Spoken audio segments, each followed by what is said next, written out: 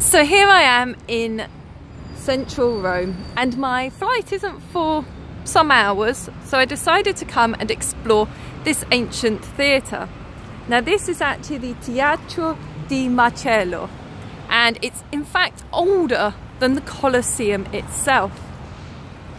It was completed around 13 BC, but what makes this fascinating is in fact under this we have records to say that there was an older theatre, probably of wooden construction.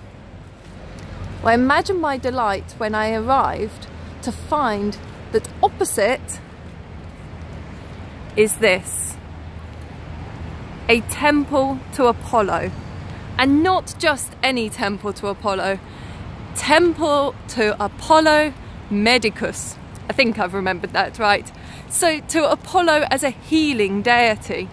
And for those of you who've been following Martin's channel for the last few years will know how excited we both get when we find a temple to Apollo and a theatre nearby, because this usually means there's an Asclepion as well. Now I haven't been able to find anything to say there is an Asclepion here, but as you can see there are certainly an extensive ruins nearby. So this temple dates all the way back to 433 BC, when there was a plague outbreak here in Rome, and this temple was pledged to Apollo, as I said, because of his healing qualities as a deity.